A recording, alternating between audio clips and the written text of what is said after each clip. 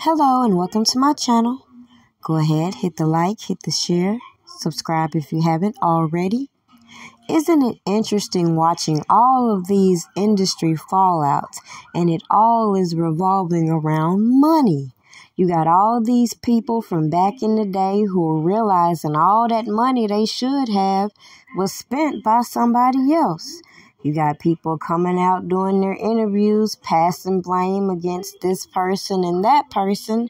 And when I applied a little common sense towards the most controversial topic, you would think I was talking in a foreign language, considering most of these people you see now trying to promote their music and or reality TV shows or even their YouTube channels had a close relationship towards Robert Kelly, and watched all of these janky ass people be given platforms to slander this man's character as they sit around and have the same problems he clearly has.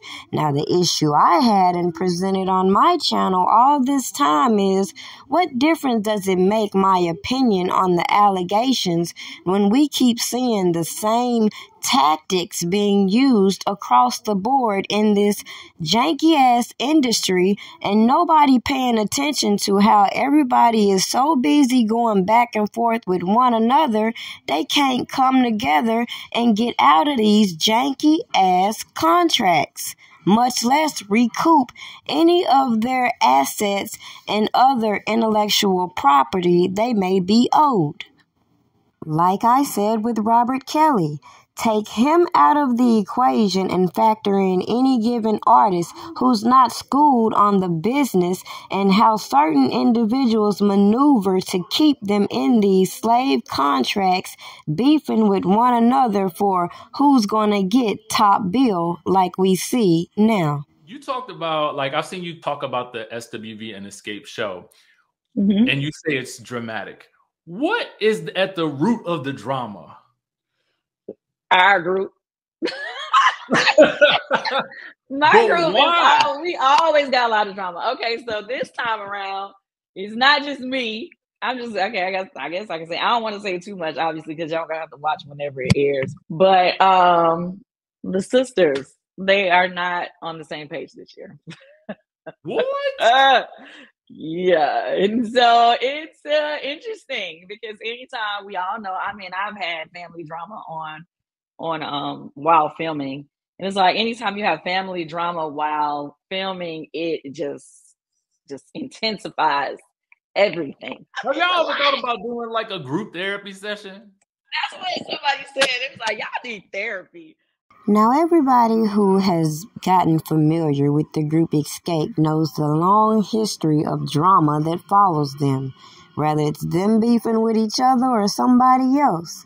But it's funny, people will skip past that and still support them, just like people skip past all the allegations from the Me Too era that came towards them. All the jokes about these sex dungeons that Candy allegedly had.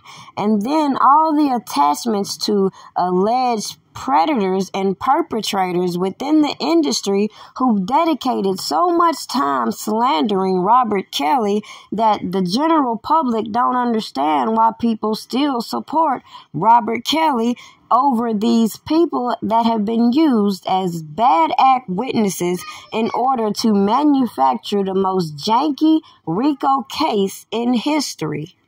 Now that people have been softened up to looking at more of the facts around the case and how a lot of these people within the industry look a little foolish, considering, as I previously said, they know this man, have worked with this man, and even some have stayed with this man. So to gravitate and or remain quiet when they know the root to a lot of these allegations, and it has nothing to do with sexual assault, is why I lost a lot of respect for a lot of these people and have no sympathy watching them squabble over bullshit when it comes to these janky ass industry contracts. And you probably saying, why, Prima, why? Because it don't make no damn sense that you have an artist such as Robert Kelly who was signed to pretty much the same damn record company no matter how many times it was sold off and renamed, etc. This man should have had more assets to his name. But then when you see the practices behind the business, the people that are willing to throw each other under the bus, sacrifice each other in order to keep getting on certain platforms, get certain reality shows, and keep elevating in the industry, I don't give a shit about the fact that they want to now manipulate certain things in order to liquidate their assets. Meanwhile, the people in the real world have been talking about these issues forever when it comes to civil rights violations, slave contracts, slave labor, etc. So I find it very amusing that certain individuals want to hear my commentary so bad, and they have missed the point that I've said. Everything that I say is much bigger than the topic of R. Kelly. When people can't understand, everyday people go through similar things, not these type of allegations, but the type of targeting, profiling, civil rights violations that people will conveniently skip around depending on if they like you or not. Okay? So as we watch these celebrities exploit each other's personal lives and even beef over the bag, let's not forget there's an individual who was wrongfully convicted, who was wrongfully accused, who is fighting for his life, waiting on people who know him to stand up and speak on the truth, considering they were there. I'm trying to stay out of trouble, but trouble just find the fuck out of me. Trouble just find the fuck out of me.